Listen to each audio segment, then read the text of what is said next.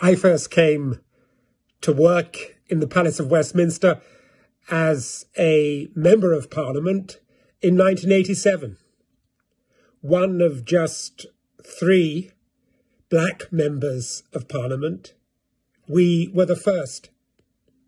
I've been a lawyer, a politician, a diplomat, always an activist.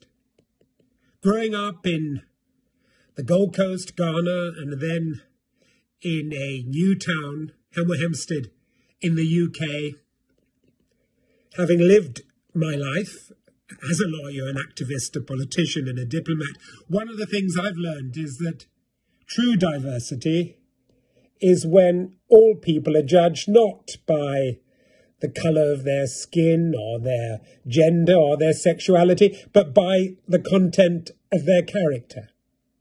Have we achieved that? Well, we've gone some way. There's still more to do. And it'll only happen if we demand the practical steps to make that happen, that true diversity.